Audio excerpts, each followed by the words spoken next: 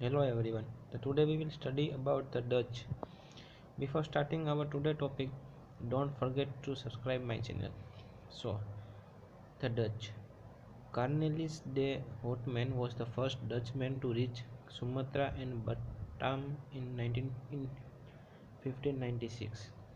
So, in 1602, States General of Netherlands amalgamated many trading companies into East India Company of Netherlands.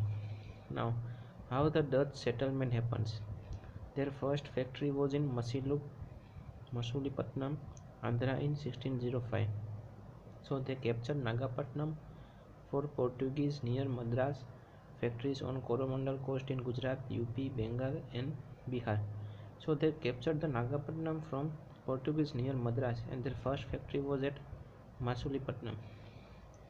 Now in 1609 opened factory in Pulikat, north of Madras, Surat, Bimilipatnam, Paraikal, Chinchura, Baranagar and Cochin in 1663.